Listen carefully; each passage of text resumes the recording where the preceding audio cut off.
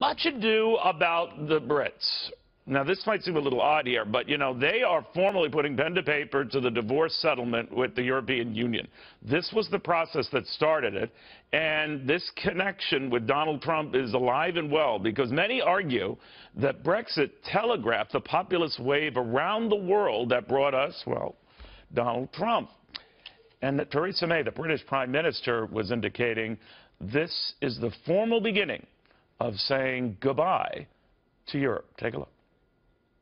On today of all days, we should be coming together as a united kingdom to get the best deal for Britain. All right, here's why we're watching that closely as well. If the Brits can get over their disagreements with this and the fact that the Scots aren't too keen on this, in fact, they might vote on a referendum to reject that referendum, what does it mean for the populist wave and the stuff that brought us all the things you see out of Team Trump? To author, best-selling author at that, and Uber columnist Mark Steyn. Mark, what do you make of that? That Brexit really got people reminded of the fact that conventional wisdom could be very, very wrong, and it did kind of, you know, set the stage for all the things we've seen since. How is this going to go? Well, it's relevant, I think, Neil, because nobody wanted this except the people. 75% of the members of the House of Commons want to stay in the European Union, an even higher percentage of the House of Lords, an even higher percentage at the BBC and among the City of London business class. The only people who wanted to leave the European Union were the British people. As they say on Broadway, nobody likes it but the public. And that's what happened with Brexit. Nobody wanted it but the public. So this is a classic example of the Milton Friedman line. You don't wait to elect the right people to do the right thing. You create the conditions whereby the wrong people are forced to do the right thing. And that's what the British people did. They forced every major political party, the Houses of Parliament, to quit the European Union. It was the people's victory without the help of David Cameron or the Labour Party or any major political party. Even Sinn Féin, the so-called Irish revolutionaries, pathetically want to cast off the tyrannous yoke of the British Crown just so they can be some lousy province of the European Union. Even Sinn Féin, so-called Irish revolutionaries, were in favour of the EU. And Theresa May in her role in a prior post. But let's step back and look at what's going on here and link the Donald Trump problems with what many say will still be problems with breaking off British ties with the rest of the Union.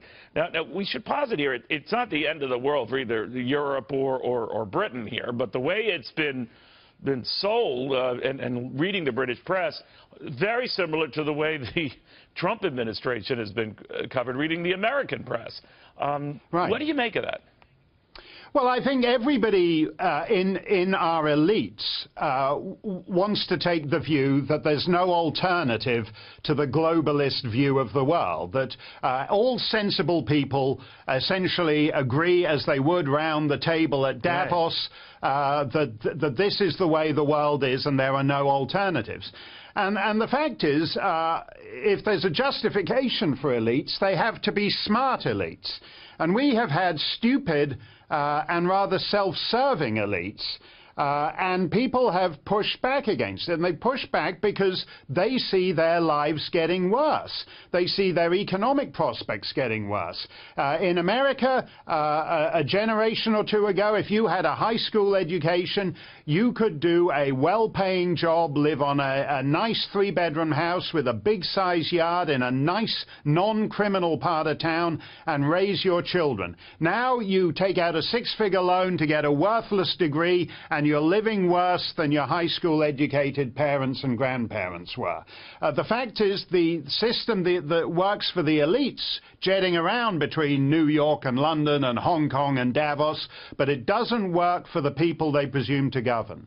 You know what I worry about, too? I don't know whether we're missing, in your old haunt, a Maggie Thatcher moment, or in our country, a Ronald Reagan moment, where you don't give a darn about the way the media is portraying something, or the way you are going forward with something, that you are so sure of your convictions that you keep plowing through. But I don't see a consistent read even in Britain about how to proceed here with Brexit, nor do I see any consistent signals out of Donald Trump or Republicans how to proceed with their agenda. Sometimes I wonder if they're even sure what their agenda is. Well, I think Trump ought to remember that he's in a kind of analogous position to, say, Nigel Farage and UKIP over Brexit. It was the people. It was a certain demographic that put him over the top in key states in November. And just as the Conservative Party under David Cameron were no friends to Brexit, Paul Ryan and co. are not necessarily friends of the Trump agenda. And I'm sure Trump knows that, and Trump supporters certainly know that.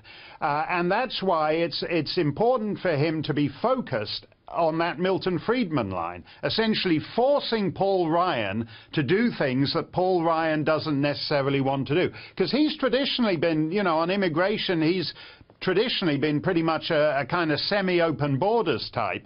So if he wants to get on board and build that Mexican wall, Trump is well advised not to just go on his say-so over that. He has to remember that a big chunk of the Republican Party is as opposed to his agenda as the Democrats are. Yeah, I always subscribe to the view that there were many of those Republican leaders who probably frowned more in his election than Democrats did, but yeah, we shall that's see. True.